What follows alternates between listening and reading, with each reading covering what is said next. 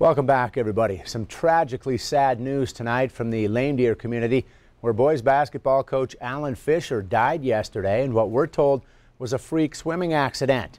There's an outpouring of condolences and support on social media.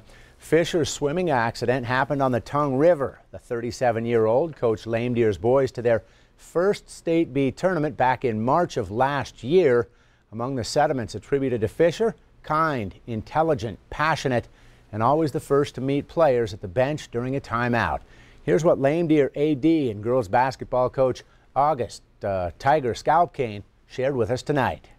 He was appointed the day before we left for the tournament, and he was pretty excited. He brings a lot of energy to any team he coaches, so I think when he took over, all the boys, he brought the motivation up, and his energy rubbed off on them, and they just went on a tear. I remember, playing Lodge Grass in the final. That was one of the most packed basketball games the Metro has seen in years.